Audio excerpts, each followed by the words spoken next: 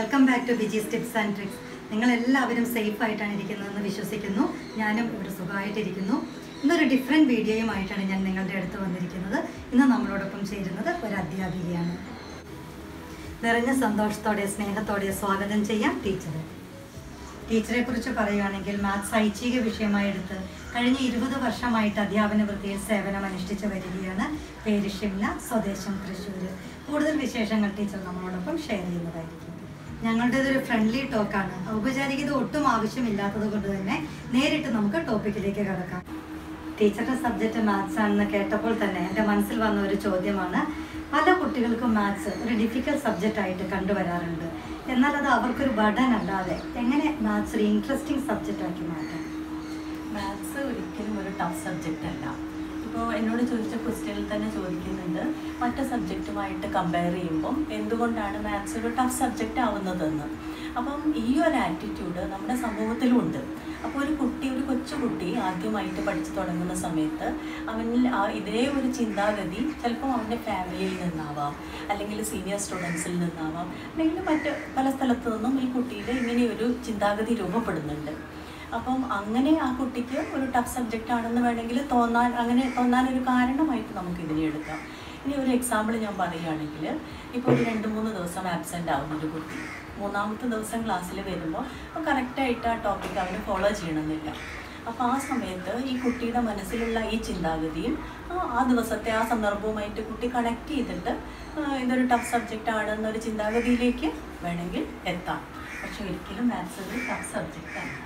Maths ഒരു interesting subject ആക്കാൻ നമുക്ക് ചെയ്യാൻ സാധിക്കുന്ന ഏറ്റവും നല്ലൊരു കാര്യം, ഏതൊരു ടോപ്പിക് നമ്മളൊരു ക്ലാസ്സിൽ ഇൻട്രൊഡ്യൂസ് ചെയ്യുമ്പോഴും കുട്ടികൾക്ക് അതിൻ്റെ കറക്റ്റായിട്ടുള്ള ഡെയിലി ലൈഫിൽ എന്താണ് അതിൻ്റെ ഉപയോഗം എന്ന് മനസ്സിലാക്കിക്കുകയാണെങ്കിൽ അത് കുട്ടികൾക്ക് തീർച്ചയായിട്ടും ഇൻട്രസ്റ്റിംഗ് ആവും. അല്ലെങ്കിൽ എന്തിനാണ് ഈ മാത്സ് പഠിക്കുന്നത്, അല്ലെങ്കിൽ കുറേ പഠിച്ചു കഴിയുമ്പോൾ കുട്ടികൾക്ക് തന്നെ തോന്നും, ഞാൻ എന്തിനാണ് ഇങ്ങനെ ചെയ്യുന്നത്, അല്ലെങ്കിൽ x+y ഇതിൽ വന്നതുകൊണ്ട് എന്താണ് ഒരു ഗുണം എന്നൊക്കെ. ഇപ്പോൾ ജനറലി ആളുകൾ തമാശയ്ക്ക് ചോദിക്കുന്ന കേൾക്കാറുണ്ട്, എന്തിനാണ് നമ്മൾ സൈൻ തീറ്റ കോസ് തീറ്റ ഒക്കെ പഠിക്കുന്നത്, ഇതുകൊണ്ട് ഡെയിലി ലൈഫിൽ എന്താണ് ഒരു യൂസ് എന്ന് ചോദിക്കാറുണ്ട്. അപ്പോൾ നമുക്കറിയാം, ഇപ്പോൾ ഒരു ബിൽഡിങ്ങിൻ്റെ ഹൈറ്റ് അല്ലെങ്കിൽ ഒരു വലിയ ടോളായിട്ടുള്ള ഒരു ട്രീയുടെ ഹൈറ്റ് നമുക്ക് മെഷർ ചെയ്യണം.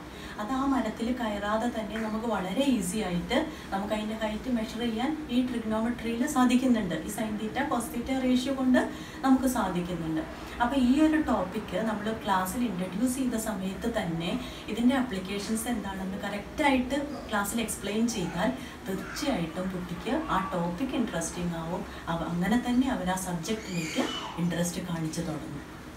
മാത്സ് ചില കുട്ടികൾക്ക് ബുദ്ധിമുട്ടാവാനുള്ള ഒരു റീസൺ, അവർക്ക് വിഷ്വലി ചിലപ്പോൾ പ്രോബ്ലം ഉള്ള ചില കുട്ടികൾ ക്ലാസ്സിലുണ്ടാവാം. ഇത് മറ്റ് ഒരു സബ്ജക്റ്റിനെയും ഇത് അത്ര കാര്യമായിട്ട് ബാധിക്കണമെന്നില്ല. ഇപ്പോൾ സോഷ്യൽ സ്റ്റഡീസ് ആണെങ്കിലും സയൻസ് ആണെങ്കിലും അവർ ടെക്സ്റ്റ് അടുത്ത് വെച്ച് റീഡ് ചെയ്യുമ്പോൾ ഇങ്ങനെയൊരു പ്രോബ്ലം ആ കുട്ടിക്കുണ്ടെന്ന് പെട്ടെന്ന് ആരും ഡയഗ്നോസ് ചെയ്യണമെന്നില്ല. അതേസമയം ബോർഡ് കുറച്ച് ഡിസ്റ്റൻസിലാണ്. അപ്പോൾ ബോർഡിൽ എഴുതുന്ന കുട്ടിക്ക് കറക്റ്റായിട്ട് വിസിബിൾ ആവുന്നില്ലെങ്കിൽ ഓട്ടോമാറ്റിക്കലി ഈ സബ്ജക്റ്റ് കുട്ടി അറിയാതെ തന്നെ കുട്ടി അത് ടഫായിട്ട് മാറുകയാണ്. അപ്പോൾ കറക്റ്റായിട്ട് ആ ലേണിംഗ് അവിടെ നടക്കുന്നില്ല. അപ്പം അത്തരം കാര്യങ്ങൾ കുട്ടിക്ക് വിഷ്വലി എന്തെങ്കിലും പ്രോബ്ലം ഉണ്ടോ എന്നുള്ള കാര്യങ്ങളൊക്കെ നമ്മൾ ആദ്യം തന്നെ ശ്രദ്ധിച്ചിരിക്കണം. ഇത് ആദ്യം പറഞ്ഞ പോലെ മറ്റ് സബ്ജക്റ്റുമായിട്ട് കമ്പയർ ചെയ്ത് എന്തുകൊണ്ടാണ് പലരും ഇത് ഡിഫിക്കൽട്ടാണ് ഈ സബ്ജക്റ്റ് എന്ന് പറയുന്നതെന്ന് ചോദിച്ചതിന് നമുക്കൊരു റീസൺ ആയിട്ട് വേണമെങ്കിൽ ഇതിനെ കണ്ടെത്താം. മാത്സ് ഇൻട്രസ്റ്റിംഗ് ആക്കാൻ പിന്നെ ചെയ്യാവുന്ന ഒരു കാര്യം, ആക്ടിവിറ്റി ഓറിയൻറ്റഡ് ആയിട്ട് നമ്മൾ ക്ലാസ്സുകൾ ഡീൽ ചെയ്യുക. ഇപ്പോൾ കുട്ടികളും ഓരോ ടോപ്പിക്കിൻ്റെയും പാർട്ടാണ് എന്ന് അവരറിയാതെ തന്നെ അതിലേക്ക് വരുത്താൻ നമുക്ക് സാധിച്ചാൽ തീർച്ചയായിട്ടും അവർക്ക് ക്ലാസ് ഇൻട്രസ്റ്റിംഗ് ആവും. ഒരു ടീച്ചർ സെൻറ്റേർഡ് ക്ലാസ് എന്നതിൽ നിന്ന് മാറി ഒരു സ്റ്റുഡൻറ്റ് സെൻറ്റേർഡ് എന്ന ക്ലാസ്, അങ്ങനെ ഒരു ക്ലാസ് റൂം നമുക്ക് മാറ്റിയെടുക്കാൻ കഴിഞ്ഞാൽ തീർച്ചയായിട്ടും അവർക്ക് ഇൻട്രസ്റ്റിംഗ് ആവും. ഇപ്പം ഒരു എക്സാമ്പിൾ പറയുകയാണെങ്കിൽ, റേഡിയസ് നമുക്ക് ക്ലാസ്സിൽ ഇൻട്രൊഡ്യൂസ് ചെയ്യണം. അപ്പോൾ റേഡിയസിൻ്റെ ഡെഫിനിഷൻ പറഞ്ഞു, ഡയഗ്രാം ബോർഡിൽ വരച്ചു, എന്നിട്ട് നമുക്ക് ക്ലാസ്സിൽ അത് എക്സ്പ്ലെയിൻ ചെയ്യാം. അതിന് പകരമായിട്ട് കുട്ടികൾക്ക് കുറച്ചും കൂടിയും ഇൻട്രസ്റ്റിംഗ് ആയ വേയിൽ നമുക്കിത് ഇൻട്രൊഡ്യൂസ് ചെയ്യാനായിട്ട് ഒരു 10 സ്റ്റുഡൻസിനെ ക്ലാസ്സിൻ്റെ ഫ്രണ്ടിലേക്ക് വിളിക്കുക. അവരോട് ഒരു സർക്കിൾ ഫോം ചെയ്യാൻ പറയുക. അതിൻ്റെ സെൻറ്ററിലായി ഒരു കുട്ടിയെ നിർത്തുക. ഈ സെൻറ്ററിലുള്ള കുട്ടിയിൽ നിന്ന് മറ്റുള്ള ഓരോ കുട്ടിയിലേക്കുള്ള ഡിസ്റ്റൻസും ഈക്വൽ ഡിസ്റ്റൻസ് ആയിരിക്കും. ഇത് നമുക്ക് റേഡിയസ് ഓഫ് ദി സർക്കിളായിട്ട് ഇൻട്രൊഡ്യൂസ് ചെയ്യാൻ സാധിക്കും. അപ്പോൾ റേഡിയസ് എന്ന് പറഞ്ഞാൽ distance from centre to any point of A സർക്കിളാണ്.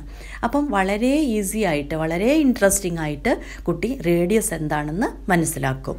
ലോക്ക്ഡൗണിലെ ഈ ഒരു മധ്യവേനൽ അവധിക്കാലത്തിൽ ഏറെ പ്രാബല്യത്തിൽ കണ്ടുവരുന്ന ലേണിംഗ് ഓൺലൈൻ ക്ലാസ്സുകൾ ഏത് വിധത്തിലാണ് ഒരു ശരാശരി വിദ്യാർത്ഥിയെ ബാധിക്കുന്നതാണ് ടീച്ചറുടെ അഭിപ്രായം? ഇന്നത്തെ ഈ സാഹചര്യത്തിൽ ഓൺലൈൻ ക്ലാസ്സുകൾ വളരെ അനിവാര്യമാണ്. ഇന്ന് ഇപ്പോൾ ഏപ്രിൽ മെയ് ഈ കുട്ടികൾക്ക് വളരെ എഫക്റ്റീവായിട്ട് ക്ലാസ്സുകൾ നടക്കേണ്ട ഒരു സമയമാണ്. അപ്പോൾ ആ സമയത്ത് അവർക്ക് വെറുതെ വീട്ടിലിരുന്ന് അവരുടെ സമയം കളയുന്നതിന് പകരം ഓൺലൈൻ ക്ലാസ്സുകൾ എന്തുകൊണ്ടും അവർക്ക് ഗുണപ്രദമാകും. കുട്ടി കറക്റ്റായിട്ട് ഓൺലൈൻ ക്ലാസ്സുകൾ അറ്റൻഡ് ചെയ്യുന്നുണ്ടോ എന്നുള്ള കാര്യം പാരൻസ് തീർച്ചയായിട്ടും ശ്രദ്ധിക്കണം. കാരണം ലോഗിൻ ചെയ്ത് കഴിഞ്ഞാൽ കുട്ടിക്ക് എന്ത് വേണമെങ്കിലും ചെയ്യാം. അപ്പോൾ ടീച്ചർക്ക് കറക്റ്റായിട്ട് കുട്ടിയെ കാണാൻ സാധിക്കുന്നില്ല. അപ്പോൾ ഇപ്പോൾ ഒരു ക്ലാസ് റൂമിലാണെങ്കിൽ ഒരു ഹാർട്ട് ടു ഹാർട്ട് ലേണിംഗ് ആണ് അവിടെ നടക്കുന്നത്. അപ്പോൾ ഒരു ചെറിയ ഡിസ്റ്റർബൻസ് പോലും കറക്റ്റായിട്ട് ടീച്ചർക്ക് മനസ്സിലാക്കാൻ സാധിക്കും. ഇവിടെ അങ്ങനെ കഴിയാത്തത് കൊണ്ട് ആ റെസ്പോൺസിബിലിറ്റി പാരൻസ് ഏറ്റെടുക്കണം. കുട്ടികൾ ഏതെങ്കിലും തരത്തിൽ ഇൻ്റർനെറ്റ് മിസ്യൂസ് ചെയ്യുന്നുണ്ടോ, അപ്പം അത്തരം ഒരു കറക്റ്റായിട്ടുള്ള ഒരു കെയറിങ് പാരൻസിൻ്റെ ഭാഗത്തും കൂടി ഉണ്ടായിട്ടുണ്ടെങ്കിൽ തീർച്ചയായിട്ടും നമുക്ക് ഈ ക്ലാസ് ഒരു 90% നമുക്ക് നല്ല രീതിയിൽ കൊണ്ടുപോകാവുന്നതാണ്. ഓൺലൈൻ ക്ലാസ്സിൻ്റെ ഒരു ഡ്രോബാക്ക് നമുക്ക് പറയാൻ സാധിക്കുന്നത് കുട്ടികൾക്ക് തീരെ എക്സസൈസ് കിട്ടുന്നില്ല. ഇപ്പോൾ സ്കൂളിലാണെങ്കിൽ അവർക്ക് PT പീരീഡ്, പിന്നെ അവർക്ക് അങ്ങനെ ഓടിച്ചാടി നടക്കാനുള്ള ഒരു സാഹചര്യം ഉണ്ടല്ലോ. അപ്പം നമുക്ക് എന്ത് ചെയ്യാൻ സാധിക്കും എന്ന് ചോദിച്ചാൽ യോഗ ക്ലാസ്സുകൾ, അതുപോലെ തന്നെ ചെറിയ ചെറിയ കുക്കിംഗ് ക്ലാസ്സുകൾ, അതൊക്കെ നമ്മൾ ഇൻക്ലൂഡ് ചെയ്താൽ അവർക്ക് ചെറിയൊരു ആക്ടിവിറ്റി ആയി, അതുപോലെ തന്നെ അവർക്കൊരു എൻ്റർടൈൻമെൻ്റ് ആണെന്ന് നമുക്ക് പറയാം. കുട്ടികൾക്ക് ഈ ഒരു ലോക്ക്ഡൗൺ ടൈം എങ്ങനെ പ്രയോജനപ്രദമാക്കാം? കുട്ടികൾക്ക് ഇപ്പം ഏറ്റവും നമുക്ക് പറയാൻ സാധിക്കുന്ന ഒരു കാര്യം നല്ലൊരു ഫാമിലി ടൈം ഉണ്ടാക്കിയെടുക്കാം. ഇപ്പോൾ സാധാരണഗതിയിൽ നമ്മളിപ്പോൾ ഒരു ഫാമിലി കുട്ടികളെ നമ്മൾ ചിന്തിക്കുകയാണെങ്കിൽ അവർ ഓൾവേസ് ബിസിയാണ്. ഈവനിങ് ആണെങ്കിൽ ട്യൂഷൻ, സാറ്റർഡേ സൺഡേ ആണെങ്കിൽ എന്തെങ്കിലും എക്സ്ട്രാ കരിക്കുലർ ഒരു പ്രാക്ടീസ് അവർക്ക് ഉണ്ടാവും. അപ്പോൾ പിന്നെ പാരൻസ് ആണെങ്കിൽ വർക്കിംഗ് ആണ്, വീട്ടിൽ വന്നിട്ടുണ്ടെങ്കിൽ അവരാകെ തിരക്കിലാവും. അപ്പോൾ ഈ ഒരു സമയം നല്ലൊരു ഫാമിലി ടൈം ഉണ്ടാക്കിയെടുക്കാൻ സാധിക്കും. അച്ഛനും അമ്മയും കുട്ടികളുമൊക്കെ ഒരുമിച്ചുള്ള നല്ലൊരു ഫാമിലി ടൈം ഉണ്ടാക്കിയെടുക്കാൻ സാധിക്കും എന്നുള്ളതാണ് ഏറ്റവും ഇമ്പോർട്ടൻ്റ് ആയിട്ടുള്ള കാര്യം. പിന്നെ സെക്കൻഡറി ആയിട്ട് അവർക്ക് ഒരുപാട് ബുക്സ് ഒന്നും വായിക്കാൻ ഒരു ടൈം കിട്ടിയിരുന്നില്ല. അപ്പോൾ ഈ സമയം അതിന് വേണ്ടിയിട്ട് ഏറ്റവും നല്ല രീതിയിൽ കുട്ടികൾക്ക് ഉപയോഗപ്പെടുത്താം. ഈ ഒരു ലോക്ക്ഡൗൺ കാലഘട്ടം കുട്ടികൾക്ക് കുറച്ച് ഗാർഡനിങ് ചെയ്യാനുള്ള ഒരു സമയം നന്നായിട്ട് നമുക്കുണ്ടെന്ന് പറയാം. ഇപ്പോൾ ഒരു ചെടി വിത്തിടാനും അത് മുളച്ച് വരുമ്പോഴും ആ ചെടിയുടെ ഡേ ടു ഡേ ഗ്രോത്ത് അവർക്ക് മനസ്സിലാക്കാനുള്ള ഒരു അവസരം ഈ സമയത്ത് അവർക്ക് കിട്ടുന്നുണ്ട്. അങ്ങനെ കുറച്ച് നമ്മുടെ പ്രകൃതിയുമായിട്ട് അവരെ ഇടപഴകാൻ അവർക്കൊരു നല്ലൊരു അവസരമായിട്ട് നമുക്ക് ഈ ലോക്ക്ഡൗൺ എടുക്കാം. പിന്നെ നമ്മൾ കുറച്ചൊക്കെ ഹൗസ് ഹോൾഡ് വർക്കിൽ അവരെ നല്ലോണം ഇൻവോൾവ് ചെയ്യിച്ചാൽ അതും അവർക്ക് തീർച്ചയായിട്ടും ഉപകാരപ്പെടും. എക്സാം കാലഘട്ടത്തിൽ കുട്ടികൾ അനുഭവിക്കുന്ന ടെൻഷൻ, സ്ട്രെസ്, ഇതൊക്കെ എങ്ങനെ ലഘൂകരിക്കാം? ഏറ്റവും പ്രധാനമായിട്ട് എനിക്ക് തോന്നുന്നത് അവർക്ക് നമുക്കൊരു ഗോൾ സെറ്റ് ചെയ്യാൻ കഴിഞ്ഞാൽ തീർച്ചയായിട്ടും അവർക്ക് ടെൻഷൻ ഉണ്ടാവില്ല. അല്ലെങ്കിൽ നമ്മൾ അവർക്ക് അത്രത്തോളം ഒരു പ്രഷർ കൊടുക്കേണ്ടി വരില്ല. ഒരു എനിക്കിത്ര 95% അറ്റൈൻ ചെയ്യണം എന്നൊരു സ്ട്രോങ് ഗോളുള്ള ഒരു കുട്ടിക്ക് ആ നമ്മൾ പുറകെ നടന്നിട്ട് പഠിക്കുക എന്ന് പറയണ്ട. കുട്ടി മാക്സിമം അവൻ്റെ ടൈം യൂട്ടിലൈസ് ചെയ്തോളൂ. അപ്പോൾ എപ്പോഴും അവരുടെ ഒരു ഗോൾ സെറ്റ് ചെയ്യാൻ, ഞാൻ ആരായിത്തീരണം, എനിക്ക് എത്ര % മാർക്ക് വാങ്ങിക്കണം, അങ്ങനെ ഒരു ഗോള് അവർക്ക് ഉണ്ടാക്കിയെടുക്കാൻ സാധിച്ചാൽ അത് ഏറ്റവും വലിയൊരു കാര്യമാണ്. അവരുടെ പ്രഷർ തീർച്ചയായിട്ടും കുറയ്ക്കാൻ കുട്ടി ഇഷ്ടപ്പെട്ട് പഠിക്കുകയാണ്. പിന്നെ ഒരു പാരൻസ് ആണെങ്കിലും കമ്പയർ ചെയ്ത് കുട്ടികളോട് സംസാരിക്കാതിരിക്കുക. അപ്പോൾ ഫ്രണ്ടിന് ഇത്ര മാർക്കുണ്ട്, നിനക്ക് ഇത്ര കിട്ടിയില്ലല്ലോ, അങ്ങനെയുള്ള കമ്പാരിസൺസ് തീർച്ചയായിട്ടും കുട്ടികളിൽ വളരെയധികം പ്രഷർ കൊടുക്കും. അപ്പോൾ ഒരിക്കൽ പോലും നമ്മൾ കമ്പയർ ചെയ്ത് സംസാരിക്കാണ്ടിരിക്കുക. നിനക്ക് ഇതിനേക്കാൾ പറ്റും എന്ന് അവരെ നിരന്തരം എൻകറേജ് ചെയ്യുക, അല്ലെങ്കിൽ മോട്ടിവേറ്റ് ചെയ്യുക. അത്തരം പോസിറ്റീവായിട്ടുള്ള വാക്കുകൾ നമ്മൾ വീട്ടിൽ യൂസ് ചെയ്യുക. ഇപ്പോൾ അവരെ നമ്മൾ ടീച്ചറെ കാണാൻ വരുന്നു, അപ്പോൾ ആ സമയത്ത് സംസാരിക്കുമ്പോൾ കുട്ടിയുടെ പോസിറ്റീവായ കാര്യങ്ങൾ മാത്രമേ കുട്ടിയുടെ പ്രസൻസിൽ പറയാവുള്ളൂ. കുട്ടി ഇങ്ങനെ പേടിച്ചാൽ നിൽക്കുന്ന അമ്മ എന്തൊക്കെയാണാവോ പറയാൻ പോകുന്നത്, നല്ലത് പറഞ്ഞാൽ മതി ടീച്ചറോട് ചീത്ത പറയരുത്, ഇങ്ങനെ കുട്ടി ഒരുതരം ഭയന്ന് നിൽക്കുന്നത് നമുക്ക് കാണാം.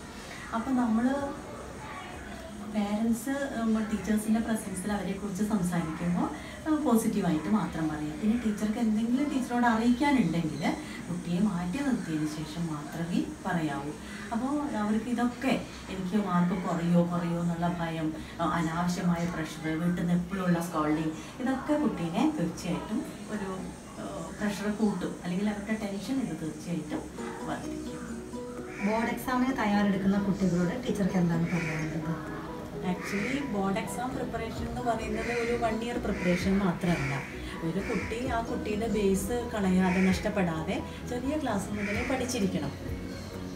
പിന്നെ വേണ്ടത് റെഗുലറായിട്ടുള്ള ഒരു പഠനം തീർച്ചയായിട്ടും ആവശ്യമുണ്ട്.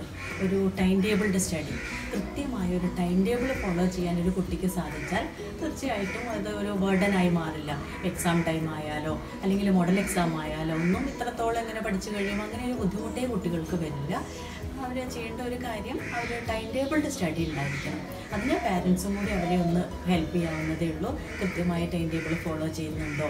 ചില കുട്ടികൾ ചില ദിവസം 2 hours, ചില ദിവസം 5 hours, കുറേ ലേറ്റ് നൈറ്റ് വരെ ഇരിക്കുക, അങ്ങനെയൊക്കെ കാണാറുണ്ട്. അതല്ല നല്ലത്. അവർക്ക് റെഗുലറായിട്ടുള്ള ഒരു ടൈം ഫോളോ ചെയ്യാൻ സാധിച്ചാൽ അതാണ് തീർച്ചയായിട്ടും നന്നാവുക. പിന്നെ അവരുടെ ഫുഡ്, ഹെൽത്ത് ഒക്കെ തീർച്ചയായിട്ടും ശ്രദ്ധിച്ചിരിക്കണം. ഒരു ഹെൽത്തി ഫുഡ് അവർക്ക് എപ്പോഴും കൊടുക്കാനായിട്ട് പാരൻസ് തീർച്ചയായിട്ടും ശ്രദ്ധിച്ചിരിക്കണം. അത് വളരെയധികം അവരുടെ പഠനത്തെ അത് ബാധിക്കും. കാരണം ഇത്ര ലിറ്റർ വെള്ളം ഒരു ദിവസം കുടിച്ചിരിക്കണം. അപ്പോൾ അതൊക്കെ പാരൻസിന് അതിന് തീർച്ചയായിട്ടും ഒരു കെയർ കൊടുക്കാവുന്നതേ ഉള്ളൂ. എനിക്ക് കുട്ടികളോട് പറയാനുള്ള ഒരു കാര്യം, മാത്സ് എഴുതി തന്നെ പഠിക്കേണ്ട ഒരു സബ്ജക്റ്റാണ്. ഒരിക്കലും അത് റീഡ് ചെയ്ത് പഠിക്കാൻ ശ്രമിക്കരുത്. കാരണം ഇപ്പോൾ എക്സാമിന് കറക്റ്റായിട്ടൊരു ടൈം മാനേജ്മെൻറ്റ് നമുക്ക് കിട്ടണമെങ്കിൽ, അല്ലെങ്കിൽ മിസ്റ്റേക്സ് ഇല്ലാണ്ട് സ്റ്റെപ്സ് നമുക്ക് എഴുതണമെങ്കിൽ ഒക്കെ എഴുതി പഠിക്കുമ്പോഴാണ് അത് നമുക്ക് കറക്റ്റായിട്ട് ചെയ്യാൻ സാധിക്കുക. ഇപ്പോൾ പല ആൻസർ ഷീറ്റിലും കുട്ടികൾ വളരെ കെയർലെസ് ആയിട്ട് ചെറിയ മിസ്റ്റേക്സുകൾ നമുക്ക് വരുന്നത് കാണാം. അപ്പം അവർക്ക് അത് അങ്ങനെ വരുത്താതെ എഴുതണമെങ്കിൽ അത് ഒരു 2-3 times ഒരു പ്രോബ്ലം ഒരു കുട്ടി എഴുതി പഠിച്ചിരിക്കണം. അപ്പോൾ എപ്പോഴും മാത്സ് പഠിക്കുമ്പോൾ ശ്രദ്ധിക്കേണ്ട ഏറ്റവും നമ്പർ 1 കാര്യം അത് എഴുതി പഠിക്കുക എന്നുള്ളതാണ്. ഇത്രയും സമയം ഞങ്ങളോടൊപ്പം ചെലവഴിച്ചതിനും ഇത്രയും വാല്യുബിൾ ആയിട്ടുള്ള ടിപ്സ് നമ്മുടെ പ്രേക്ഷകരുമായി പങ്കുവച്ചതിനും ഒരുപാട് thanks. With pleasure. It was nice time talking to you. Even I enjoyed it. ഇനിയും നല്ല ടോപ്പിക്കുമായി നമുക്ക് വീണ്ടും കാണാം. Till then bye.